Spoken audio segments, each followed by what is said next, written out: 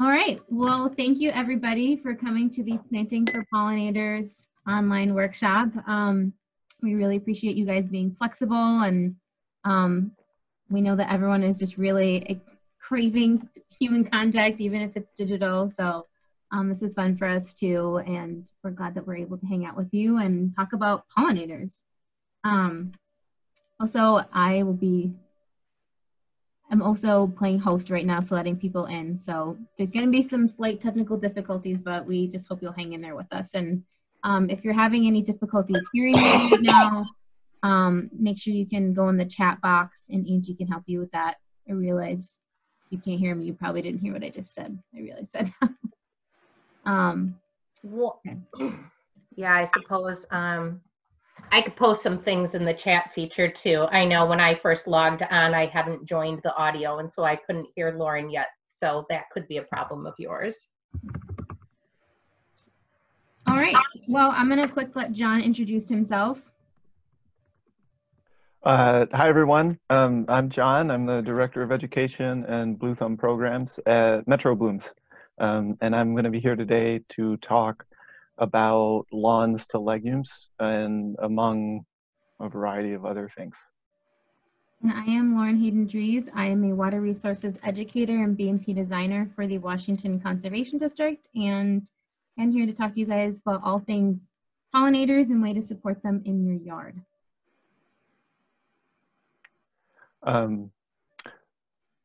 Lawns to Legumes is, and we're going to get into this, is a program that's administered and run by the Minnesota Board of Water and Soil Resources. We're going to say that we're going to refer to them quite a bit in this presentation, but at least I'm always going to call them Bowser, B-W-S-R. So when I say Bowser, I'm not talking about a Game Boy character. I'm talking about the Minnesota Board of Water and Soil Resources. They're a state agency meant to help private landowners enhance conservation practices on their land.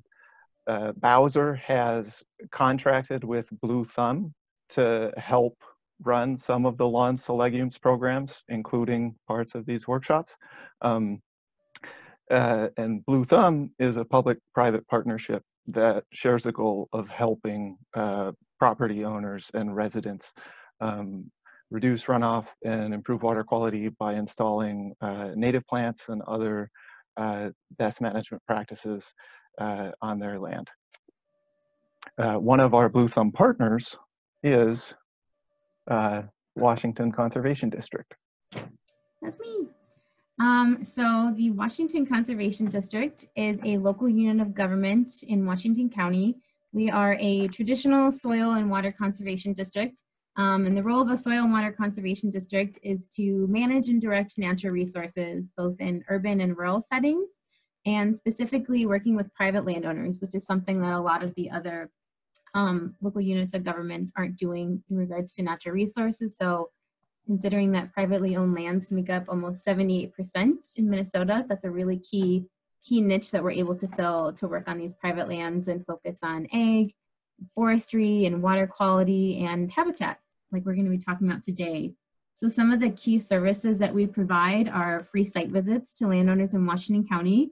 So site visits, we can help you focus on water quality improvement, habitat restoration, invasive species. We also help landowners apply for grants as a form of incentive or to help them offset the cost of implementing these conservation practices. We'll kind of get into that later. And then we also host workshops throughout the year like this one, not usually online, but now they are, and they're really on anything from native landscaping to wetlands to invasive species. And Angie's done tons of really fun like outdoor family activities like pond dipping. So yeah, definitely staying tuned with our calendar. And let's see, I was just going to touch on a few housekeeping notes that during the presentation, we just really appreciate it if you keep your microphones muted. Ideally the webcams too, it just keeps a little less clutter off the screen.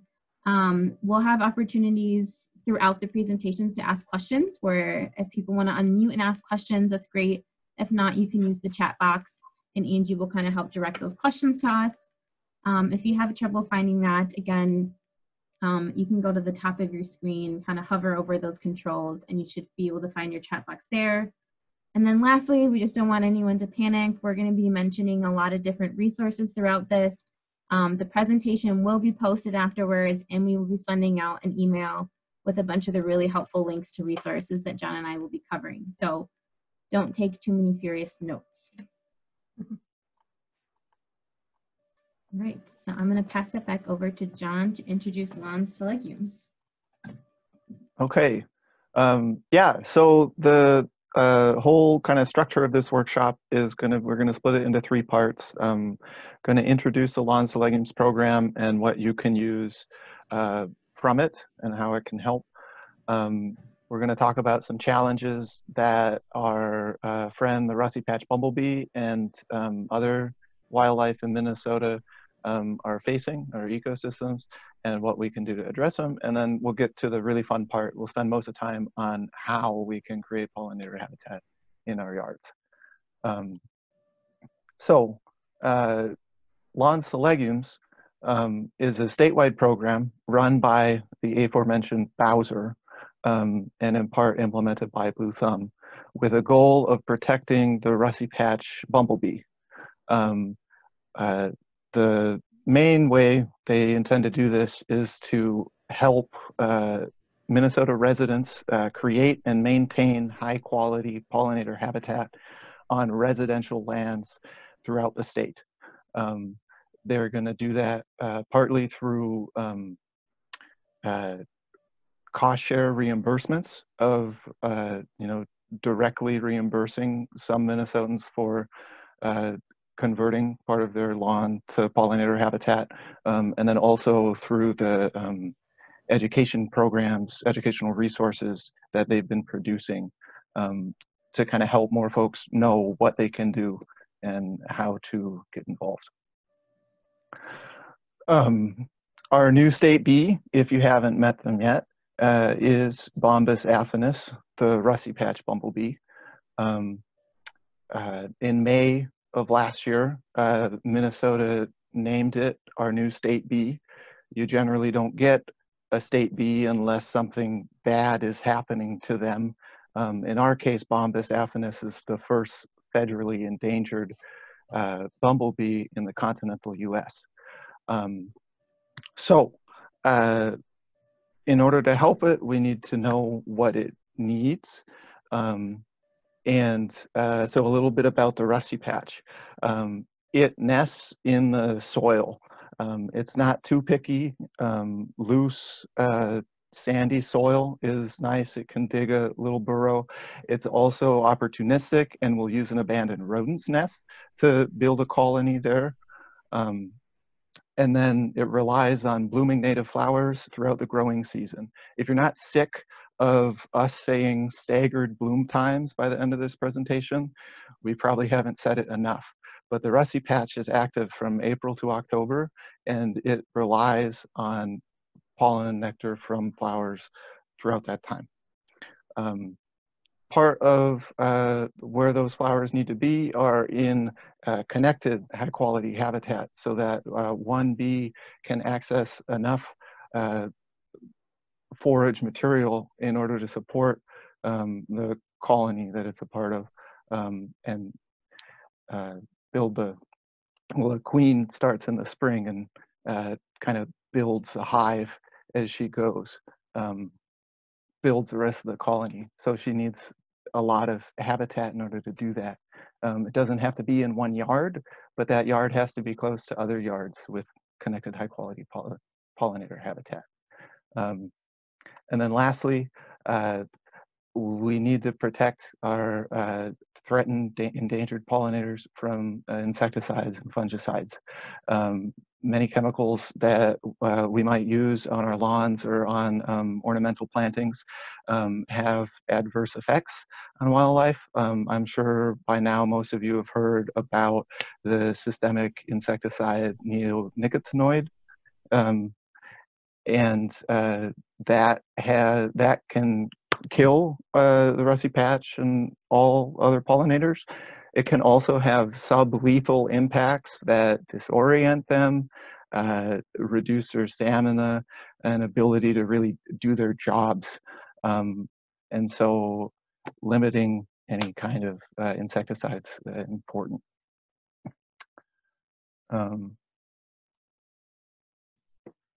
So the Lawns to Legumes program, as I said, includes a cost share for installing pollinator habitat.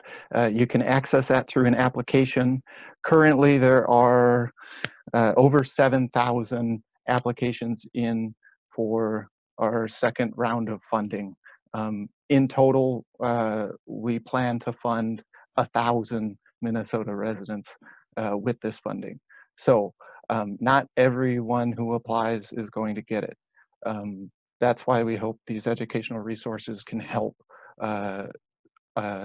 people who might not get the grant still know how to do something in their yards.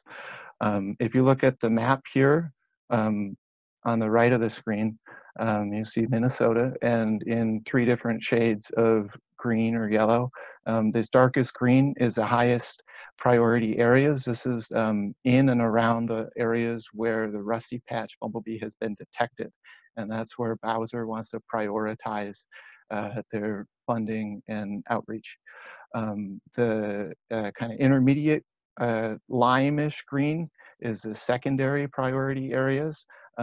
Those are kind of abutting the priority areas most times, and also just other good quality habitat that Bowser wanted to prioritize. And the lightest green or yellow you see is the lowest priority area, which doesn't mean we don't want to get projects in the ground there, but it's just the least promising to see the rusty patch there anytime soon. You might notice Washington County over here on the right is almost completely within the solid green highest priority area, which means that any Washington County resident has a higher chance of receiving the application funding.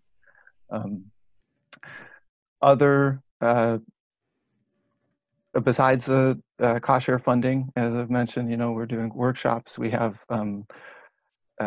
educational resources that we'll touch on and share with you. And then also finding ways to coach people and kind of help walk them through the process of what it means to build pollinator habitat.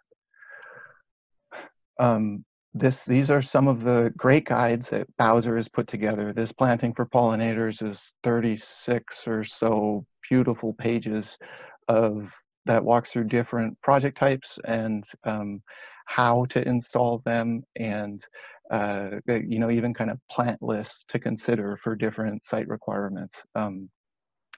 It is a phenomenal resource. Over on the right is a little planting template, which we can look into in a little more depth, because working with native plants can be intimidating. These templates are designed to be pretty simple and include just 10 plants in a garden with staggered bloom times. Say it with me, folks: staggered bloom times. And on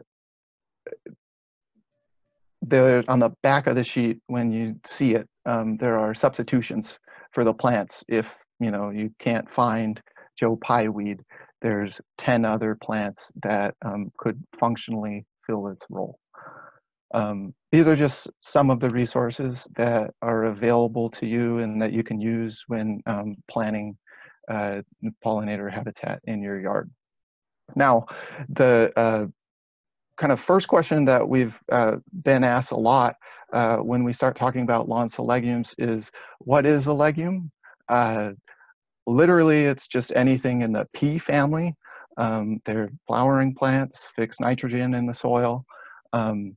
Some recognizable species include Dutch white clover, and then other kind of our favorite native species include purple prairie clover, milk vetch, and lead plant.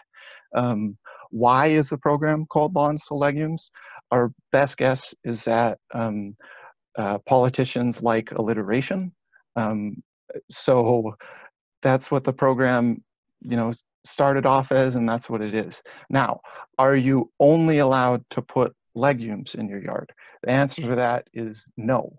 The purpose of the program is to get pollinator habitat in your yard, and that definitely includes native flowers that are not legumes, some of which we've pictured here. I just want to emphasize that so people know you don't have to use just legumes. These are some of the Rusty Patch's favorite plants. Wild bergamot is often noted as the plant that the Rusty Patch gets cited on, and scientists believe it offers not only high quality nectar and pollen, but immune building capacities for the bees that help them fight some of the threats that they're facing in the world they're living in today. That blooms kind of summer towards the late end. Goldenrod's a wonderful fall bloomer, and we have columbine and Virginia bluebells that bloom earlier in the year because staggered bloom times are important. All right, so that is lawns to legumes in a nutshell. If you have questions about the program, the application, what those funds could be used for, now is your time to ask. Now is a time to ask.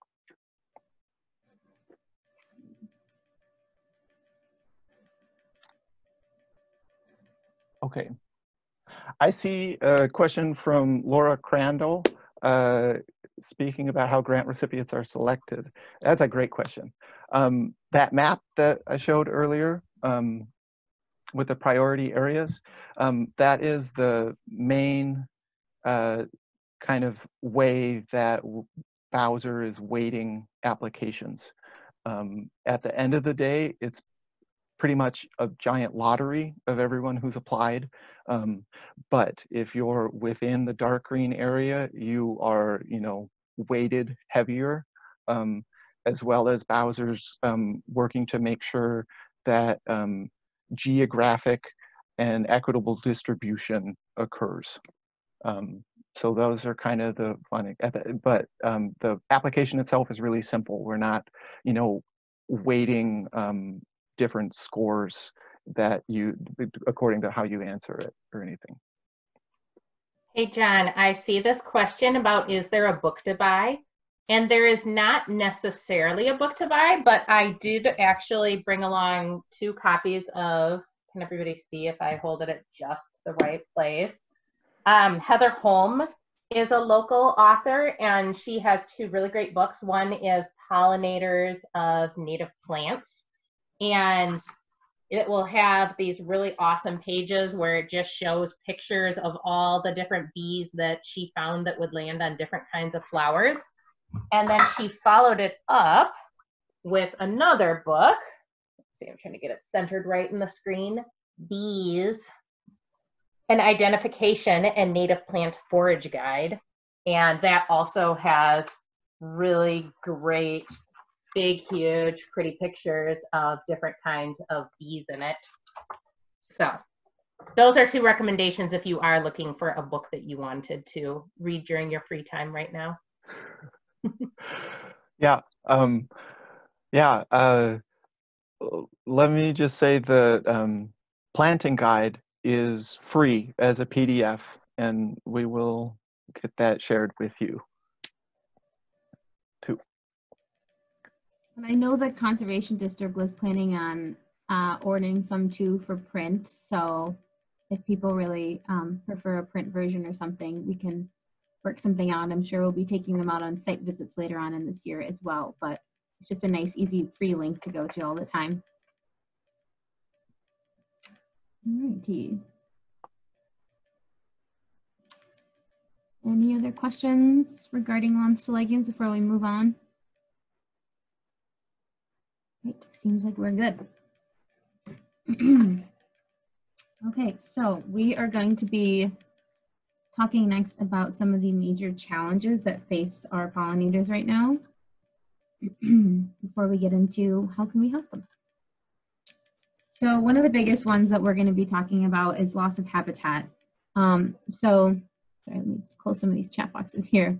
The map here that we see on the screen on the right is the pre-settlement vegetation in Minnesota around 1847. And this shows, you won't be able to read all the different plant communities, but this represents all the different native plant communities, and our prairies are represented in yellow. And it looks like they're covering almost a third of the state. And then in red is our current native remnant prairies, which is, as you can see, extremely sparse and just located in a few areas, mostly in western Minnesota. It's estimated that across the state, we've lost almost 98% of our original prairies. So that's a pretty staggering loss. And what has replaced those beautiful, beautiful tallgrass prairies is monocultures. And monoculture is just a very simplified version of a natural system. It's taken away all the redundancies, the feedback loops, and the diversity that really creates that resilience. And monocultures are very efficient at one thing, which is producing a lot of yield in a small amount of place, or places to park in the case of impervious surfaces. So they're really not able to meet that demand of both food and habitat and ecosystem services, and it makes them harder to adapt to change. And then here is a more zoomed in map of the Twin Cities, and this shows our remaining native plant communities. This is not just the prairies, this includes some of the big wood ecosystems as well, but these are really those ecosystem remnants identified by the Minnesota Biological Survey. As you can see, it's extremely sparse. It's mostly congregated here in northern Washington County. And again, our prairies and woodlands have been replaced with lawns, with parking lots, with monocrops and buildings. And these surfaces too create a lot of pollution with the runoff. Approximately 40% of Minnesota's waters are considered impaired, and runoff from flooding also damages property. We're experiencing lack of tree cover, which in a warming climate isn't a great thing. And this lack of green space is also adversely affecting our own personal health and our communities. So all of these factors really need to be taken into account when considering how to make your property more resilient. Right, and on top of taking away the native vegetation and replacing it with asphalt and grass and ornamental plantings, we then maintain those parking lots, those lawns and ornamental plantings with things that do their job sometimes really well, sometimes too well, but do more than their job as well. As I mentioned, the systemic family of insecticides, neonicotinoids, are great at treating, fighting emerald ash borer. They're also, they can be, they're used to protect crops from pest damage, but they have been introduced into ornamental plantings at nurseries to protect household garden plants from pest damage. And the systemic nature of the pesticide means that it gets expressed in the flower as well as every other part of the plant, and gets taken up by beneficial insects as well as the pests. Most insecticides, they can't discriminate between the two. And so limiting the use of insecticides is important for the rusty patch bumblebee and for other beneficial insects that bring that help our economy, for one, with pollination, and then also just help form the fundamental building blocks of our ecosystems. What eats insects is birds. The average, I think, chickadee family in the spring, parents feed their brood they need 3,000 to 6,000 caterpillars, big juicy grubs full of you know, fat and protein, just what a little growing chick needs. And those caterpillars feed on vegetation. If you know, we treat too many things with insecticides, we don't get the birds that we want to see in our yards. On the other side of that, our impervious surfaces get treated with salt in the winter. And that salt doesn't stay there, that runs off with the next melt into our bodies of water, contributing to the impairment that Lauren mentioned, and also harming our aquatic insects. Speaking of runoff, I want you to imagine with me the trail that one raindrop might experience as it falls from the sky and lands on the rooftop of this house. If the house and the gutters all work correctly, it will not enter the house. It'll go down the downspout and be directed away from the foundation, where it'll run over the lawn. In the business, we call lawns green concrete because they're not super great at infiltrating large amounts of water. After a certain period, they act like impervious surface. So that raindrop will continue into the gutter, carrying with it everything that's picked up along the way, chemicals applied to the lawn, etc., and then down into the storm drain, where, you know, in those gutters, especially this time of year, full of gunk, which is the technical term for it. And that storm drain is what you see. What most people don't see is the other side of those, which empty unfiltered into, you know, usually the nearest downhill body of water. This is where we want to impress on you that 1 teaspoon of salt permanently contaminates 5 gallons of water. But on top of the pollutants that the rainwater brings, it also, just the amount of runoff that gets generated is its own source of pollution. It can contribute to erosion along stream banks.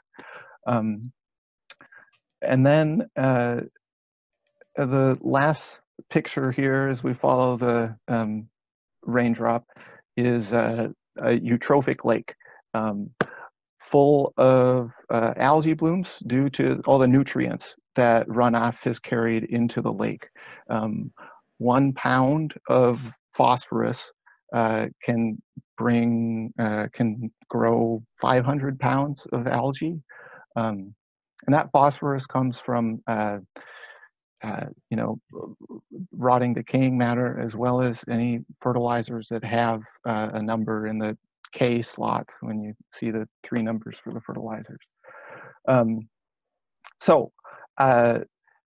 as we talk about creating pollinator habitat, I promise that's what most of this workshop is going to be about, but we encourage you to think about the habitat that you can create, how it can have a greater impact than just helping pollinators. One way to do that is to put it in a way or construct it in such a way that it can help intercept and infiltrate some of this stormwater runoff.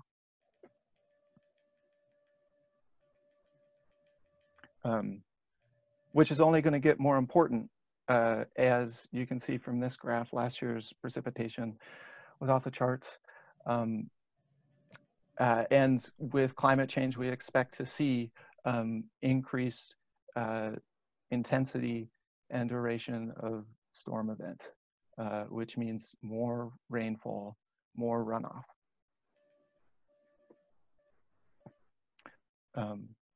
So the question is, how do we respond to these challenges? And we want you to leave this workshop feeling empowered. Each individual resident can play a role in rebuilding a network. No one person can do it alone, but all of us acting together can help construct a network of practices and pollinator habitat that can start to address these challenges.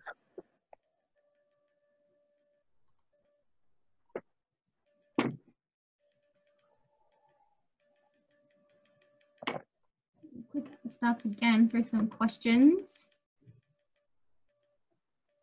Angie, did you see any questions coming up? I don't have my chat box open right now. Okay, one moment. I was trying to get a better answer to the question. Does the use of magnesium flakes have the same effect as using salt for de-icing? One moment, parking dog.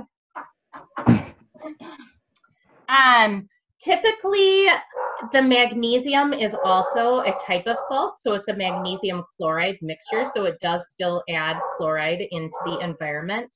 The big difference is that sometimes something like a magnesium chloride might have a lower melting temperature, so you could use it when the pavement is colder, whereas the typical salt you can't use when the pavement's colder than 15 degrees, so that's the reason you sometimes see it recommended.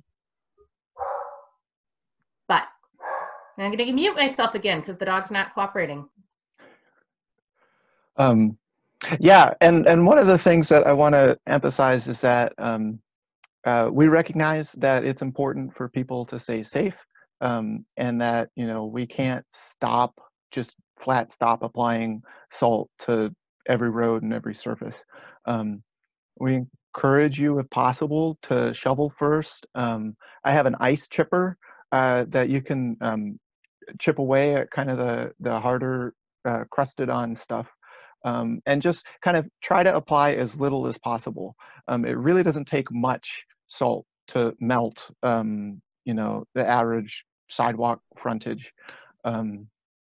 I forget the stat, but like a coffee mug covers almost 200 square feet, I think.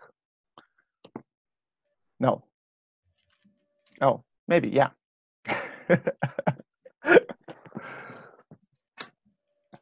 And then another thing is just a reminder for people too that you can sweep up the salt afterwards and use it again. Same thing with the sand. Just keep a bucket there, keep reusing it. It'll save you money. And just a reminder too that if the ice and snow are already there, applying the salt afterwards isn't really effective. It really needs to have that contact with the concrete in order to really get that. And then also always read those melting points, like Angie said, when picking the right de-icer. More is not always the answer. I think that covers everything. All right, I think that means we get to move on to the fun part. Great. Fun. Creating the pollinator habitat. Right. Okay, so as we touched on before, pollinators need to be protected from pesticides. They need clean water sources. Generally, a lot of pollinators get hydrated through the nectar they drink, but especially in the warmest days, they might rely on other water as well. Staggered bloom times, flower resources throughout the season. They need nesting sites. We'll talk about it later, but you know, we mentioned the rusty patch bumblebee, and all bumblebees are ground nesting. But a significant portion of our state's 450 plus native bee species nest in the hollow and pithy stems of plants. And others nest in cavities and kind of little crevices that they find. So variety of nesting sites is important to support a variety of bees. And then lastly, again, this network of habitat and protected refuge areas. What does that look like, and why is that so important? This on the left here is a map of Minneapolis with the high quality areas as identified through kind of satellite GIS imagery, highlighted in dark green. When you add a 200-meter buffer, which is the distance that our smallest pollinators can fly, you can see that there's a lot of islands here, which would mean isolated, fragmented habitats that probably couldn't support populations long term. And even larger areas are still disconnected from each other. Now, this map on the furthest right is not all of the great native habitat in the city. It's just a very small fraction of it. It's the rain gardens and native plantings that Metro Blooms has installed and we've had reported through our workshops. But you can see with just that small fraction alone, these small residential scale projects are beginning to stitch together the fabric of the city such that pollinators can fly from one side to the other. They can access resources all around. And by connecting what is otherwise fragmented habitat, we allow for species that are more sensitive to fragmented habitat, including our friend the Rusty Patch. Now, as I kind of touched on with the runoff, one other thing we want to kind of emphasize is that the pollinator habitat you put in your yard can do so much more than just feed bees.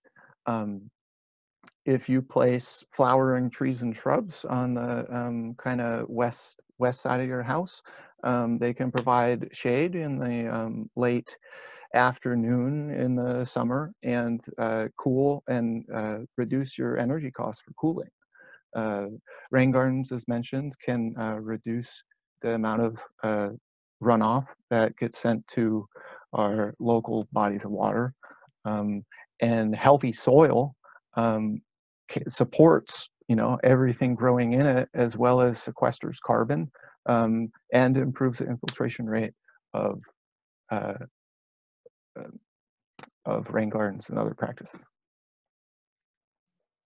All right, so one of the first things that we want people to really be thinking of before they just dive into going to the store and picking out all these fun plants is to really assess their own yard and think about where is that potential habitat and where is it best placed. And so we recommend even just going in Google Maps and zooming in on your house and printing out, get out a Sharpie or something like that and start drawing. And it's always best, I always like to start by marking off the impervious surfaces, the place that I know I'm not going to be able to transform. So I'm going to outline my roof, outline my driveway, any patios or just hard spaces. And then I'm going to start looking at what's currently existing, marking up the areas that are currently lawn. Where are my garden beds? Where are my trees? You know, are they located in more shading areas, sunny areas? And also just challenging everyone to think about the functionality of this too. I know right now I'm looking outside and I can see part of my lawn, and I can tell you that I never use this front part here ever. And this would probably be the first place that I would start thinking about converting, and that would actually provide some real habitat. And then lastly, thinking about drainage, talking about how we can kind of get those layered benefits of both habitat and water quality. Where is the water going on our property? This is pretty easy to figure out if you have downspouts or gutters. You can kind of see where it's directed. But if you don't, even just on a rainy day, kind of look out your window and see where it's collecting. I know some of you are immediately thought of that kind of soggy spot in your backyard that some of you might not notice because it pretty quickly goes to the street. So that's another important thing that I encourage people to think about. And then they can think about how can I intercept that water on the way from my roof to the street and hopefully collect some of it. And this is something that, again, we really encourage everyone to do. You don't need to be a professional to do this. But if you have a site visit with a conservation district, or if you're in Minneapolis or something, you have it with Metro Blooms, there are people who are able to walk through this process with you and come out on your property. And right now, I don't know exactly when that is, but even if it's a virtual site visit, we're happy to figure that out with you. John, do you want me to keep going from here?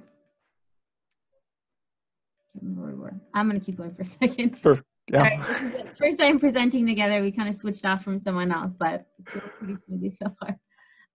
So why native plants? We kind of have touched on this many times, but they provide lots of habitats for more than just pollinators. There's a lot of species here that have co-evolved with these plants and need them for their habitat, for their food, and really depend on them. They're well adapted to Minnesota's environment, so they require fewer inputs. There's a reason how we always talk about native plants being low maintenance. They're adapted, so they're currently fine with the amount of rain that they get from the sky. They're fine with the soil types here. They don't need added fertilizers or anything like that. And again, the biggest part that we're going to drive home is those really awesome long roots that are going to help us soak up that water and help infiltrate. So they have a huge water quality benefit as well. So again, just reminding people, it's not just our wonderful butterflies, it's also our birds too, and our bats and our mammals. So this is a pretty awesome image here of the different roots of native prairie plants. And if you look on the far left of the screen, we have turf lawn grass, and the average root for that is about 3 inches. I believe they usually say that it's about, hello husband, usually it's about, the roots are as long as the grass is tall. So if you're constantly cutting your grass really, really short, you're encouraging a shorter root growth actually. So that's one of our tips later, is to let your grass grow longer. But as you kind of scan over here to the right, we have all sorts of different native plants here. I believe one of these, maybe this next one over, is the lead plant, which can have roots up to 20 feet long. So why are these really long roots really special? Is that they really help break up the soil. And as these plants grow every year and those roots die off, they actually leave this negative space in the soil, slowly decompacting it, which again allows for improved infiltration. And you can see here, just through that compacted soil really limits the ability for these plants, or just any plants really, to grow. It can become waterlogged and anaerobic. It really doesn't foster good root growth. So that's another reason to focus on the soil health as well. Just putting plants in the ground isn't going to solve things. You have to think about, what are you putting on there, and remembering that soil is alive and treating it like something is alive too. So we can talk about compost and all the amazing ways that can help as well. And also thinking about soil type as well. So we'll get into that later, but when we're picking our plants, I really encourage everyone, if you've never just gone in your yard and taken a trowel and really felt your soil, then the little ribbon test to find out if you have sandy soil or clay soil or loam, that can be really telling for you. And the U of M actually even does soil tests, I believe, for less than $15, where you can send in the sample, and it will even tell you, what deficiencies your soil has, what is the balance of it, and that can be really helpful for picking that habitat and those plants in the future. Okay, so now we're going to talk about 4 different kinds of pollinator habitat that you can fit in your yard. There are other ways that you can increase pollinator habitat. There are other ways that you can make your yard more sustainable. This is not an exclusive list, but these 4 projects are what Bowser is reimbursing for in their individual cost share grants. And it's also kind of the 4 types that they are promoting in the planting guide and the other resources that they're pushing out there. They're doing this for a few reasons. They kind of chose these 4 options. They believe there's something here for everyone, and they've ranked them from highest priority, what they believe has a chance to be the best impact for the kind of smallest cost, whether cost is money or elbow grease, to kind of the as they go down the list, it's kind of like they're still really beneficial. And when you get to pollinator meadows, I mean, they're clearly far and away the biggest bang you can do, but Bowser is more cautious about promoting that because it's not as simple to do. So the first one that we want to talk about, the one that anybody could do, is almost anybody could do, is a native plant pocket planting. There's room in almost every yard for one. Even 10 feet by 10 feet is enough to fit 100 plants in there if you plant them at 1 foot per square foot, 1 plant per square foot. To install a native pocket planting is pretty simple. It's ideally small enough you could just use a shovel and dig it out, or you could sheet mulch over most turf or plants and kind of create a planting bed that way. You'll see in a video in a few slides a sod kicker, which is a device that we use when we rip out sod and put in native plants. It's a nice workout. No need to, well, I guess no one's going to the gym right now. And we all might need a little bit of a workout after sitting around so long. So we'll, you know, getting out there and moving some dirt around might be just the thing to do.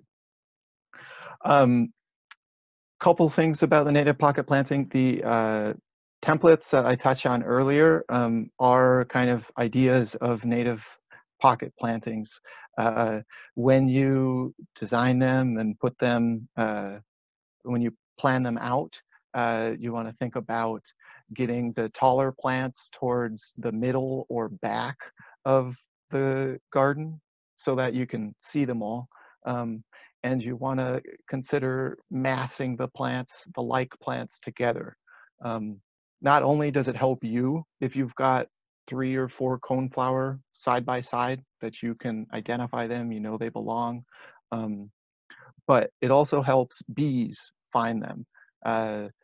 I've learned from our resident entomologist, James Wolfen, that bees' first primary sense of navigating the world is through their sense of smell, especially when they're far away from a garden and they're looking for food. Stronger signals of massed plantings are going to be better for them and easier to find than different plants scattered around a garden. And then it also helps signal intent. You know, some native plants get a kind of idea that they are really unruly and wild, and they can be, but we can work with them and kind of plan for some you know, intention in the garden by massing and putting in drifts like plants together. Now that's, oh, intention, great. The other way that we can show intention, as well as reduce weed infiltration into the garden and plants escaping out of the garden, if those are concerns of yours, is by using edging. We have displayed on the screen a variety of edges that you could rely on. You know, stone edges, brick, cut right into the sod, or you know, landscaping that's already there, like sidewalks or the retaining wall. But edges are your friend.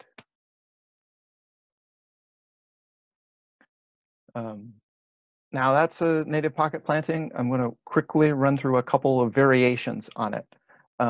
Variation 1 is a rain garden, which is basically a pocket planting with a lowered middle, flat bottom, and then you have sides that are gently sloped and help channel runoff to the bottom where it collects and then efficiently infiltrates through the soil.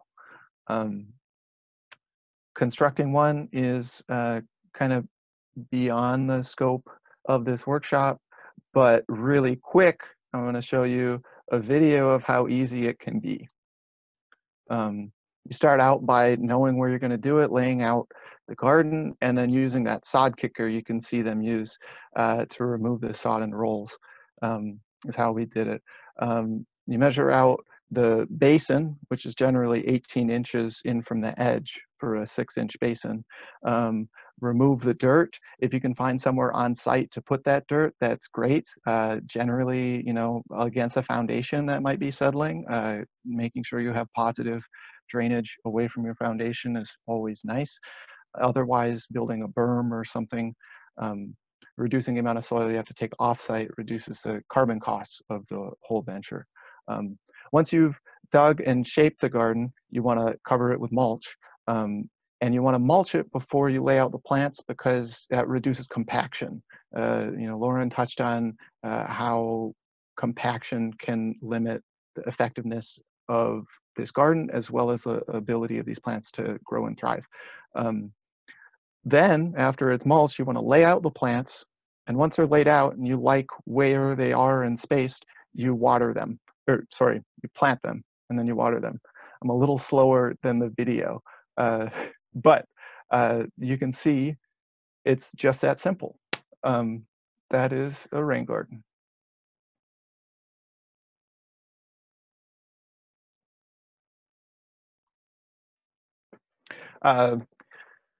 Variation B is a boulevard for anyone who has space between their street and sidewalk. Oftentimes that generally mounds up and it can create big puddles in the sidewalk. And it also limits tree growth in the boulevard because it doesn't get all the irrigation that it would from rain soaking into the boulevards. If you have a boulevard, you could consider removing some of the fill there, shaping it below grade of the sidewalk and curb, and then filling it either with salt-tolerant turf grass that can take the impact of our salting in the winters. It ends up getting pretty much everywhere, especially the boulevards, or a variety of native plants that are hardy. This is a picture of Fragaria vesca, woodland strawberry, that we have planted in the boulevard and is thriving. If you do any work in boulevards, check with your city. They are generally city property, and you may need a special permit. Last thing about boulevards, think about height requirements. Keep it below 2 to 3 feet. Again, your city might have strict requirements, but for safety reasons, we can't be hiding anybody on the sidewalk from anybody on the street. Because, kids are short and they go places they shouldn't. Variation C is you could do a small native planting on a lakeshore, which is a great place to put in a kind of lakeshore buffer. The one thing you want to keep in mind about planting on your lakeshore is that you'll find different zones as you move further from the lake up the shore.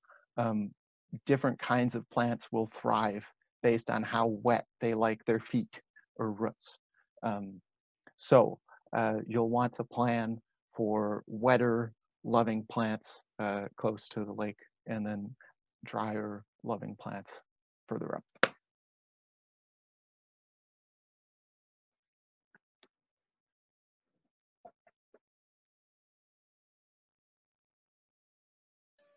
All right, sorry, I had to unmute real quick. Also for the shoreline part too, if you have never been to the DNR Restore Your Shore site, that's a really great website to go to. They have a bunch of great resources, and they have a tool kind of similar to what Blue Thumb has, where you can enter in your site conditions, and then it will create a list for you of your shoreline species and create it by zone, that emergent species, your wet meadow, and your prairie. And I use that tool all the time to send things to landowners. It's extremely comprehensive, but it's a good place to just start if you're trying to think what are some of those species that might make things a little wetter. So the second category of pollinator plantings that you can do in your yard include planting pollinator beneficial trees and shrubs. And one of the reasons that this is really important for our bumblebees is that, like John was talking about before, the breasty patch bumblebees are coming out in April. And as you're looking around, there's not a ton of things blooming on the ground yet, but our trees are starting to bloom, like our basswoods, some of our cherry trees. And these provide the maximum amount of foraging in a small amount of area. Because when these bumblebees, specifically the queens, are emerging from the ground, they're very hungry and they need a lot of energy, that pollen and nectar, right away. in order for them to be able to go out and find their nest and be able to start their colony. So just for a few weeks, they need to really, you know, kind of bulk up on food so they can just go from blossom to blossom to blossom in the tree and really forage very efficiently. So this is kind of a comprehensive list. I won't read everything. But again, the big ones that we think of for trees are the basswoods. The dogwoods are amazing. Things in the, you know, the cherry family with their plums, apples, willows, pussy willows are wonderful. And then so many shrubs. And I love that a lot of these are edible too, which I think is kind of fun if you're into an edible native landscape. You know, black chokeberry, elderberry, your dwarf bush honeysuckle is a great one if you kind of have a shady spot in your yard and you're looking for something a little bit lower. Yeah, again, a lot of these, you got to think about site specifics, but there are a lot of different ways that you can increase flowering resources in your yard that aren't just forbs. A lot of us kind of forget about our shrubs. Viburnums are wonderful too. Another big thing to think about with our trees and shrubs is to think about them in layers in our yard. And so we want to think about our canopy, our mid-story, and our kind of shrub layer. And so you can see in this bottom picture here, they've used this birch, and the birch is actually kind of the mid-story, and then they have these large pines here in the canopy or overstory, and then there's different shrubs on the ground. So there's different places where you can create that layering, and that will also be really beneficial for birds and other creatures as well. And it's also great too if you're thinking about how to be a little more energy efficient on your property. This is a great way to kind of get those layered benefits. And trees are also wonderful for intercepting stormwater as it comes down it well, and they can capture a lot just within their leaves and not just even considering their root systems. And I have a quick example for local to Washington County of some landowners I worked with down in Cottage Grove. I just wanted to include a few project examples of people that we worked with and that took advantage of some of our cost share opportunities and kind of what were the design considerations. So this property owner here kind of had a large area around their yard that had a beautiful old oak overstory, and underneath they had a lot of different invasives, mostly buckthorn. I believe they had some prickly ash as well and some of the different invasive honeysuckles. And they were really interested in removing those and increasing the diversity within their site, providing some late season blooms as well, in addition to early, and then really thinking about the shade and then privacy as well. So don't worry about reading all this text here, but this is just the plan that I submitted to them. And what I really want people to take note of is that we did things in phases. A lot of times people get excited and try to bite off more than they can chew. And if you've ever started removing buckthorn, you know how big of a battle it is. So instead of telling them to go through all at once, I encouraged them to find the area in the property where things were ready to plant, which in this case was that southeastern area. And so we came up with a nice mix that featured those dwarf bush honeysuckles, chokecherry, hazelnuts, downy arrowwood, and some other forbs, including some really nice early flowering species. A lot of our woodland species are. And then over on that western side, I really encourage them to start flagging those native species that they saw coming up to kind of protect them and keep, you know, weeding around them, encouraging them to grow and making sure those get some light. A lot of them had just been suppressed by some of the invasive species, and then slowly start phasing it out so they can maintain their screening on that side and start planting those native plants, which is where I have to plug the WCD tree sale, which is a great place to get some of these flowering trees and shrubs. Unfortunately, our tree sale pickup is happening at the end of the month, but the tree sale goes live every year in about November. We have an online ordering system. There's also a paper order form that goes on as well, but if you're looking for a very cost-effective way to plant trees on your property and do a large restoration project, you can get a bundle of 25 trees for $35. These are going to be small, about 3-foot bare root seedlings, so you're not going to get that instant impact or privacy, but it's just a really good way to get some native plants. We get most of them from the DNR and other ones from Schumacher's, which is a wholesale plant nursery, but these were some of the big habitat species that we always sell out of, and oaks are one of the biggest one. Angie has a fun fact, but I forgot how many different, I think it's something crazy of how many different species a single oak, bur oak specifically, can provide. Here, are 519 species of larval insects that live on the oaks. And those are the baby insects. You might think of them less glamorously as maggots and such, caterpillars, things like that, but that's what the birds love to eat. Yes, some different layered benefits there too. And John was talking about, you know, the birds need to eat, and then those other things need to eat plants. So we have to think about all stages of that, of wildlife. So we're gonna head over to pollinator lawns. All right. So pollinator lawns is our third type of project.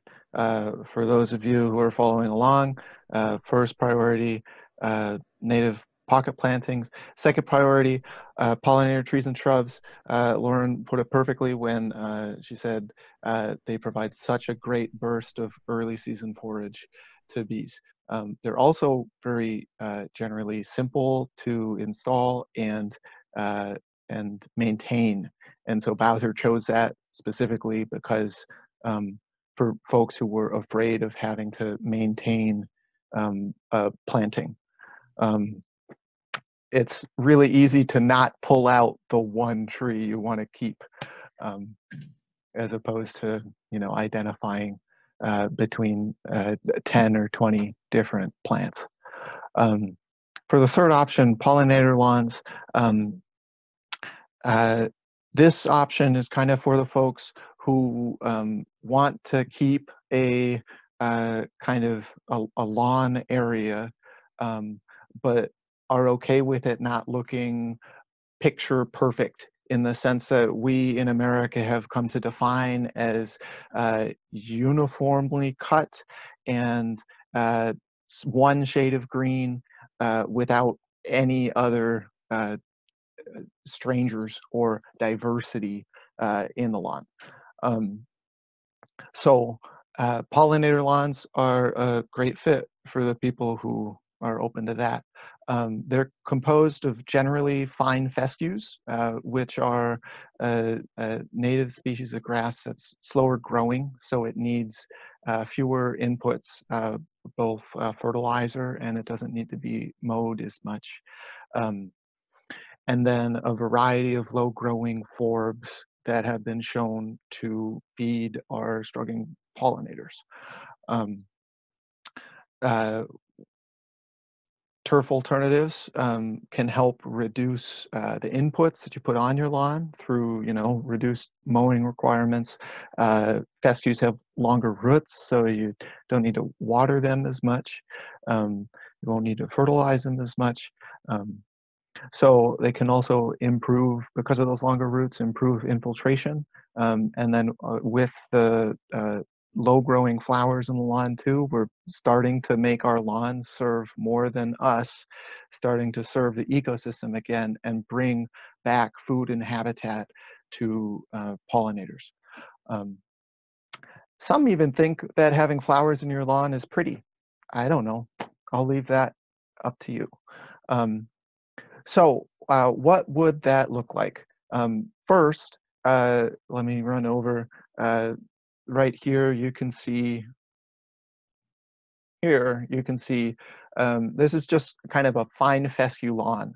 It's oftentimes called low mow or no mow grass mix. And it can grow up to 6 inches. You can mow it as little as 2 times a year.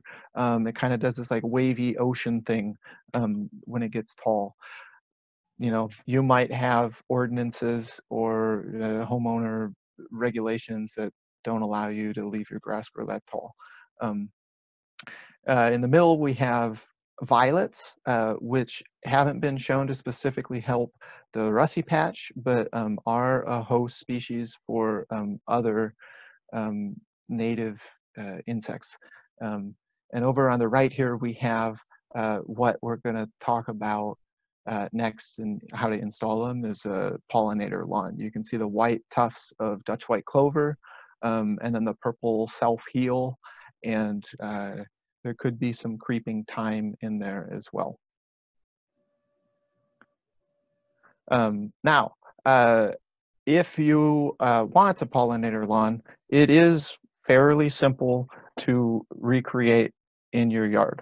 As long as your yard isn't already kind of overflown with aggressive invasives like Creeping Charlie that will kind of take advantage of what you're going to do to it, you can you don't have to remove everything. You can just start by mowing your lawn as short as possible, you know, below 1 inch if you can, and then rake the clippings. This stresses the lawn so that, you know, it kind of like, so that your existing Kentucky bluegrass or whatever kind of grass you have, you know, won't just bound back super quickly. And by exposing the soil, you're going to improve the seed to soil contact that you make when you spread your fescue, clover, creeping thyme, and self-heal seeds. Spreading those seeds is aided by a bulking agent like compost or sand. After you spread them, you want to keep the area moist until you see sprouts, and then cut back on watering, making sure that, especially you know, as they're really young and fragile, you do keep an eye on them, and you can also reduce fertilizing. Then how to maintain these is pretty simple. We would recommend you never again mow below 3 inches. Like Lauren said, we say grass grows about, its roots grow about as deep as it grows high. So if you're mowing your lawn constantly at 1.5 or 2 inches, you're really limiting the amount of roots that it can develop. Especially with a pollinator lawn and the clover and other forbs in it, they are going to rely on, you know, 3.5 inches maybe when you see a big bloom of flowers. Let them get a little bit long. We recommend always practice the rule of 1/3, only cut off, unless you're trying to stress your lawn, only cut off 1/3 of, only mow 1/3 of your lawn off at a time. So if you cut down to 3, you can let it go to 4.5 and then back. Then, oops, sorry. And then lastly, I want to remind you, a lot of herbicides have been chosen to remove Dutch white clover and other weeds from your lawn. These flowers are what add the floral diversity in forage that over 50 species of bees native to Minnesota have been, you know, seen using on bee lawns. So when you've gone through all the work of getting them installed, then if you see any weeds that you don't want in your lawn, consider removing them by hand.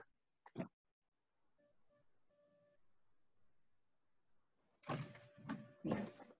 And I'll mention too that the Conservation District just installed a bee lawn on their property this past fall, so it's just coming up using the installation methods that John just outlined. We kind of recognize that there wasn't a lot of great examples in Washington County for people to drive by and see, and it's definitely not at the level John just pictured yet, but we're hoping in the coming years in this growing season it really will start to be. And we also have some resources to get signs for your yard if you're planning on installing one and you don't want your neighbors to say, you know, what the heck are what the Johnsons doing? We can help print out a sign for you that will educate people on what a flowering bee lawn is. So let me know if you need one of those. So that last section that we're going to go to is a pollinator meadow. This is the last category, like John said, just because it can be a little intimidating. It's a little more involved, but we also just want you to think of it. It's just a lot of different pocket plantings put together to make one larger planting of diverse native plants. As you can see here, they chose to do this in a big swath of their boulevard here. And another way this can look in Washington County, maybe in a more rural area, is a larger prairie project, which we've helped people install before. So another project example, and this one happened in Stillwater with the help of a Browns Creek Watershed District grant.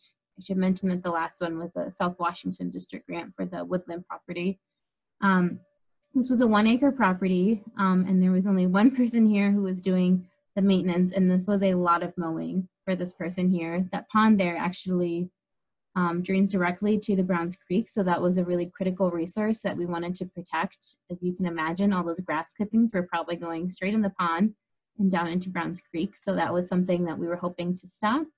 And she was also hoping to create a planting that would address that transition from a dry to wet, and then she just said color, color, color. So that was something that we wanted to help her do. She really wanted to see a lot of pollinators and birds coming back to her lawn.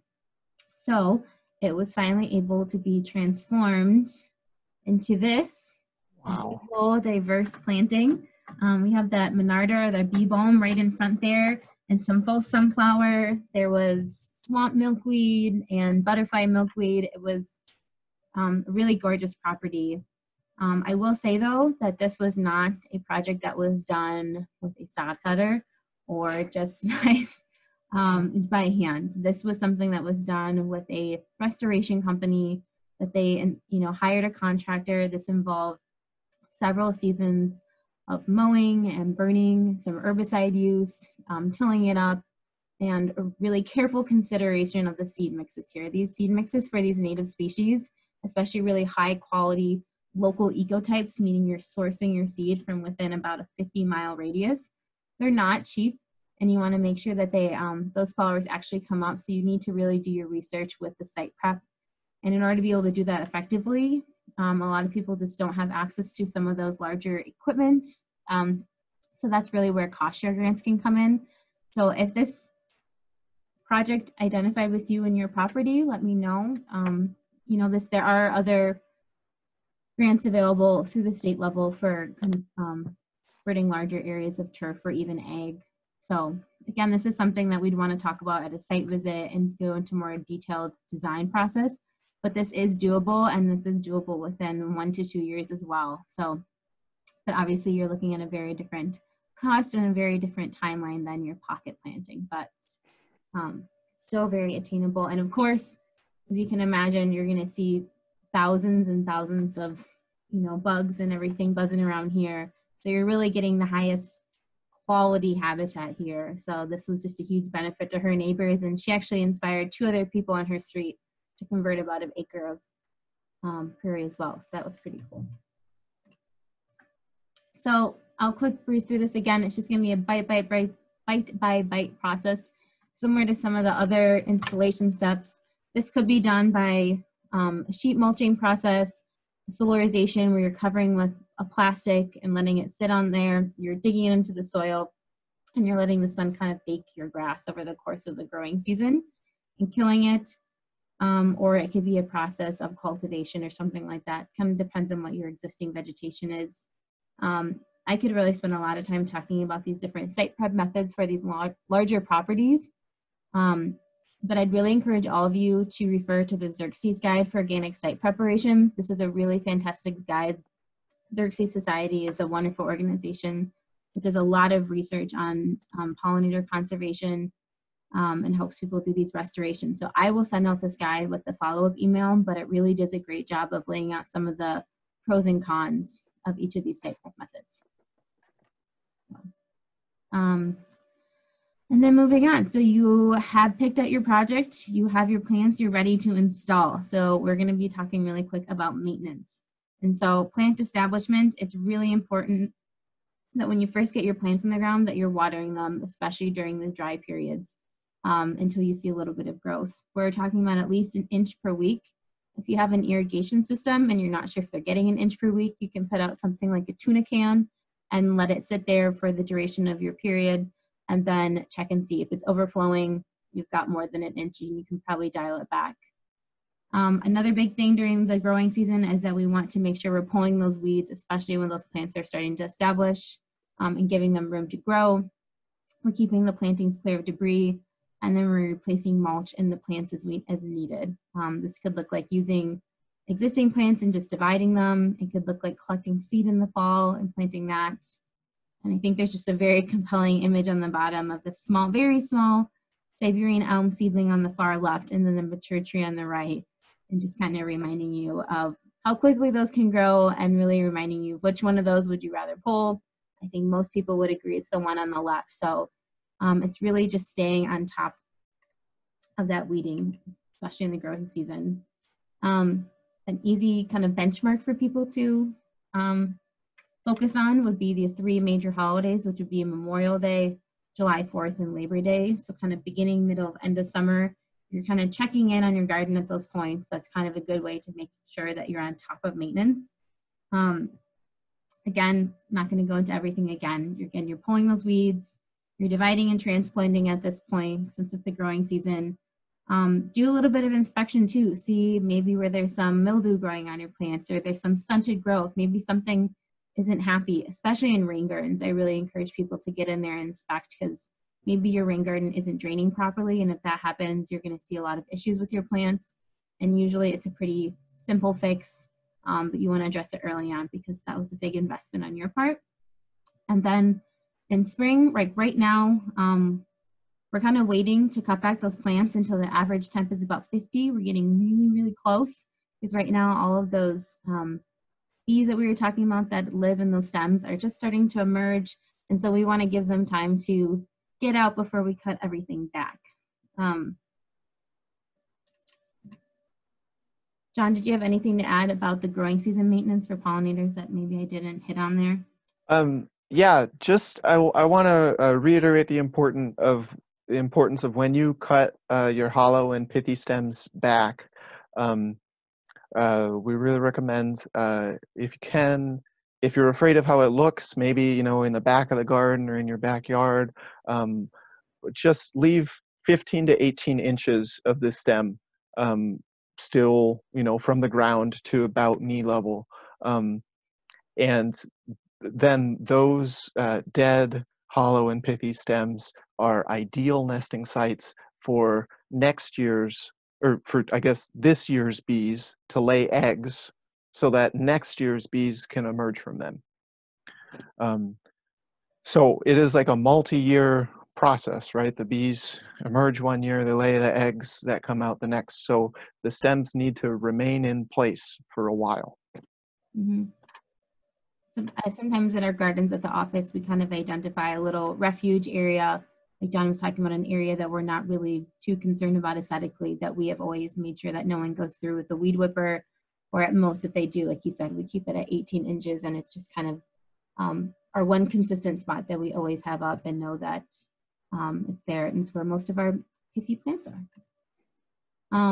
So in the fall, most of our maintenance is going to be focusing on cleaning up some of those excess leaves we see in the garden. Maybe you can mulch them and use them other areas.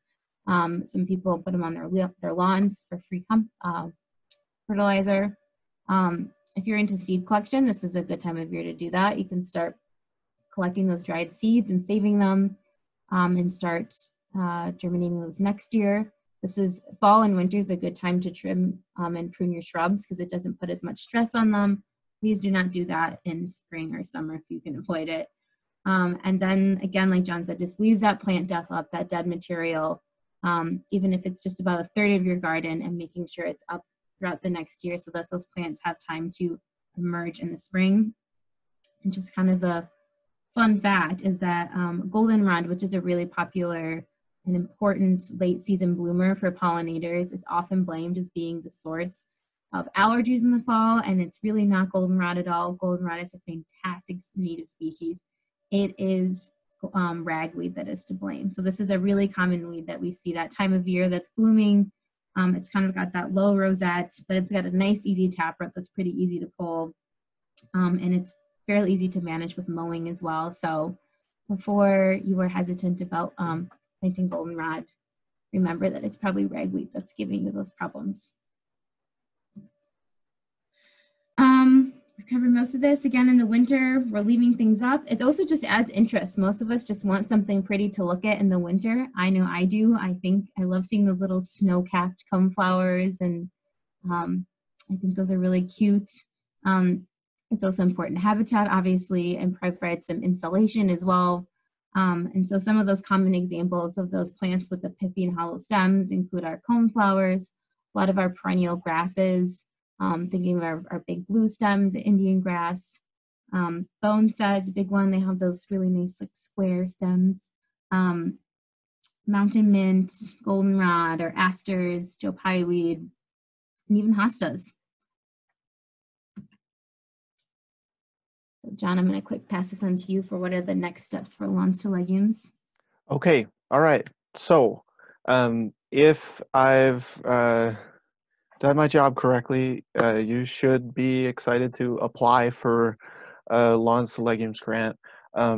Even though you are, and I will be honest, statistically unlikely to get it, the more applications we get, the more kind of interest we can demonstrate, bring back to the state and say, hey, we want to expand this program and help everyone who applied help the bees and convert part of their lawn to pollinator habitat. So you can find more information about applying at bluethumb.org or on Bowser's site, which is kind of long, but if you search Bowser Lawns to Legumes, it's right up there. I'll put it in the chat. Next, just like that example with the pollinator meadows, now is a, well, I guess we're not talking with our neighbors all that much. But we hope that you can take what you've learned today and your passion for helping pollinators create habitat and share that with others. You know, we can only educate so many people. We need you to do some of that work too. You don't need to be experts, but hopefully, you know, you'll have some resources in hand and you can point people to where they can go to get their questions answered. Just being an advocate for the idea that a yard doesn't have to be just a manicured, flat, expansive green is a, you know, a wonderful thing. And then lastly, start planning what you're going to do this spring. That is the 4 big steps. Yeah. And then just really quick, again, we're going to be sending out a lot of these links afterwards, but just wanted to highlight some of the resources specifically for people in Washington County, since that is the audience that we advertise this to. So one of the big ones is signing up for a free site visit with the Conservation District. If you don't live in Washington County, you're in Anoka, Ramsey, or Dakota, check in with your conservation districts too. They all have their own policies for how they do site visits, but you're not left empty-handed if you do not live in Washington County. But this is a free resource for all of our residents. And right now we're kind of slowly figuring out how to do this in COVID time, but we still hope that people would sign up and we'll be in contact with you for how to get site visits started. And that's really how we ask people to start the process if they want to start a grant, which is really the next opportunity for cost share. We are pretty experienced in helping people install a lot of different projects and can match them with cost share grants at the state level or from the local watersheds. But the best way that we can do that is to go out and see your property and talk with you about what are those goals that you have for how you see your property and helping conserve natural resources. And lastly, if you aren't familiar already, I really encourage you guys to get to know your local watershed district. So your local watershed districts are another great educational resource. If you're also passionate about improving water quality, they have different opportunities for cost share again, and they're just another level of local government that you guys should get to know because they're pretty awesome and we partner with them a lot. So that's something you can figure out how to do on our website, is to find your watershed. Here's a quick map of the watersheds. This one was going to be in Woodbury, so this technically is co-sponsored by the Ramsey Washington Metro Watershed District. So there's 8 in Washington County, which is really unique. There's really not anywhere in the state where you're going to see this level of this many watersheds all in one place. But that just means there's a lot of different resources here in Washington County. So we can help figure out which watershed you're in and how to connect you there. And lastly, normally this is the time of year where I'd say get ready to go to the landscape revival, but some of them have been postponed or rescheduled, but it's still something to keep on your calendar. Landscape Revival is this wonderful native plant expo and market that happens every year where all these different growers from around the state come together and different educational resources. And it's just everything native plants, and really great because a lot of our native plant suppliers are a little distance away from the Twin Cities. So it's kind of a one-stop shop to go from different native plant suppliers and get what you need, ask questions, talk to the growers. They're so knowledgeable and they love to meet you guys. But this next one for Oakdale is going to be on September 19th. And believe it or not, fall can still be a good time to establish native plants. So don't worry if you're saying that seems like a terrible time of year. It still works. Dormant plantings can actually be pretty effective. And then if you're interested in going to the one in Shoreview, just stay tuned and go to the St. Paul Audubon website. They'll have more information on that. And lastly, we're just in a really great hotspot for native plants here. Wild Ones is a local nonprofit, and every year they create this really nice pamphlet that goes through all the different local plant nurseries in the area. You'll be able to find this later. Again, I'll have the link, but I just wanted to highlight that in this corner here of the metro, we just really have a wide diversity of plant suppliers here. So we are very lucky. And the reason I would say to use one of these nurseries is that you know that these plants have not been treated with any sort of these systemic insecticides.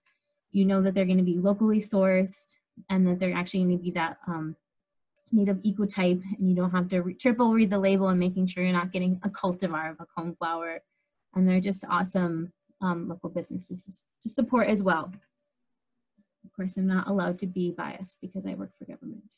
So in conclusion, we're just kind of really leaving you with a message of hope. Like John said before, we really want to empower all of you to remember that together with all these little different pocket plantings, we can create one awesome corridor of habitat. So really we don't want you to be overwhelmed. This can be easy. There are a lot of different things you can do in your yard and a lot of different resources. And know that you're not alone. Look around, there's probably a lot of people. Just look around in this chat room even, there's 26 different people here who all showed up tonight and said, I want to know more about how I can help pollinators. So connect with people in this room. This is a great place to get started and connect with people in your community. And remember to take a big deep breath, and remember you can start small. Those small interventions can make a huge difference as well. And you know, turning a turf yard into a place that provides habitat. So really anybody who's leaving here today should leave with a few different messages. And I think the biggest one is that this is doable. Staggered bloom times, bite by bite pocket plantings, and everybody has room to do those things. So, and we are excited to help you do those. John, did you have any last encouraging messages of hope that I might have missed? I think you hit the highlights perfectly, Lauren. I do want to, before we get to any questions, I do want to thank everyone who spent what arguably is the first beautiful evening of spring here with us. And you know, it's been an interesting time. It's been a difficult time. And seeing the kind of response that we get and the people who are excited to start work on this is really gratifying. So I want to, from the bottom of my heart, thank you all.